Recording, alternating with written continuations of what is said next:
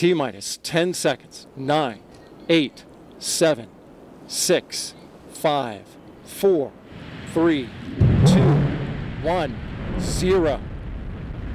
And liftoff of our solar orbiter and international collaboration to give us new images and a better understanding of our life-giving star.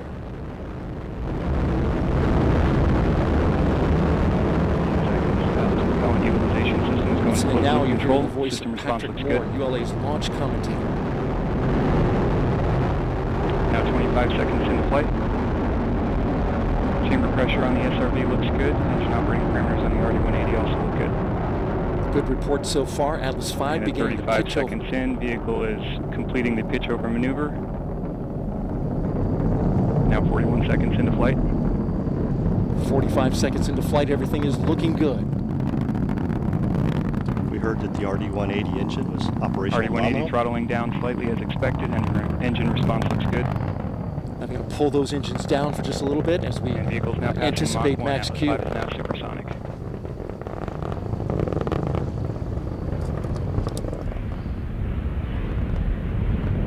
Vehicle's now passing through max Q, maximum dynamic pressure. At maximum dynamic pressure is the period of maximum mechanical stress on the rocket because it's reached its highest velocity and resistance created by the Earth's atmosphere. Back up to full thrust as expected. Made it through and they're throttling back up. And standing by for SRB burnout.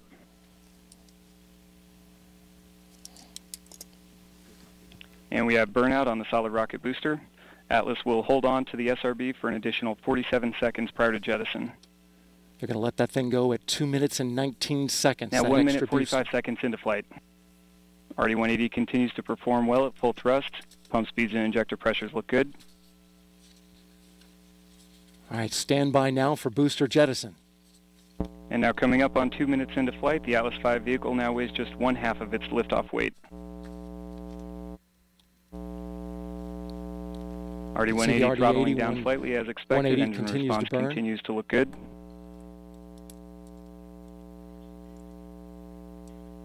And standing by for SRB jettison shortly. Now look to your screen and we have good indication of jettison of the solid rocket booster. Atlas V has gone to Q alpha limited closed loop steering. Vehicle body rates look good. Now the next major milestone is now 2 minutes 35 seconds into flight. At 3 minutes and 25 seconds.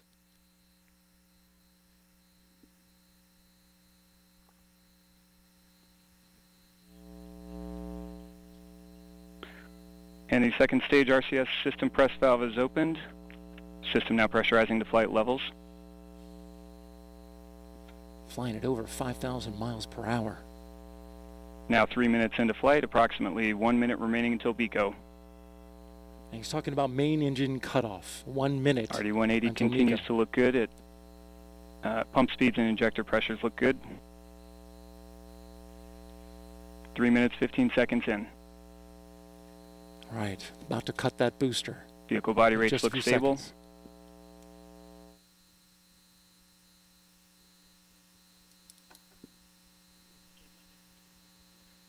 Now 3 minutes 30 seconds in. RD-180 now throttling to maintain a constant 5G acceleration limit. Engine response looks good.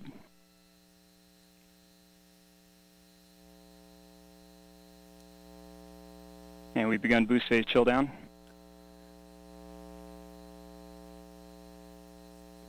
Now throttling to a 4.6G acceleration limit. Boost phase chill down has ended. Standing by for BECO.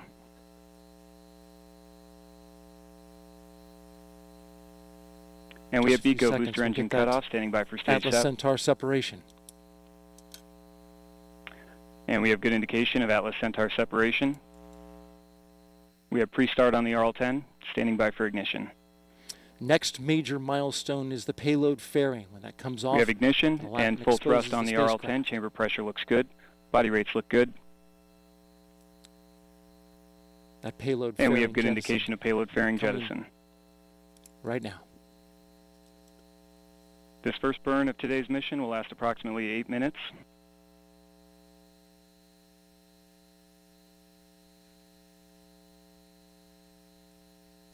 And the RCS system is now performing initial firings to warm up the RCS motor catalyst bed. System response looks good.